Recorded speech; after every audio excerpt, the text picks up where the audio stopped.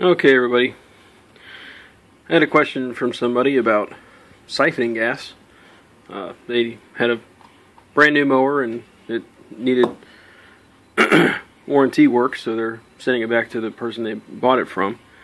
And it's full of gas and they want to get the gas out. Well, they asked me if I had a siphon.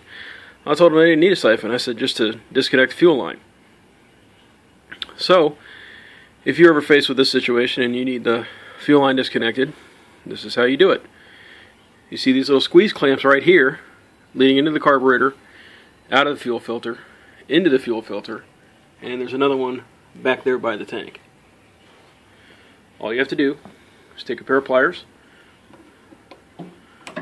squeeze the squeeze clamp, slide it down, and my tank is full of gas, so I'm not going to actually pull this off, but you just have to wiggle the line. This kind of usually has a seal on it from the squeeze clamp, and then you just pull it off. Okay, like I said, I'm not going to do that because I'll get gas everywhere, but that's the long and the short of it. Make sure you have your gas can ready. Take the fuel line off, put it into your gas can, and you're good to go. Hope that helps, everybody.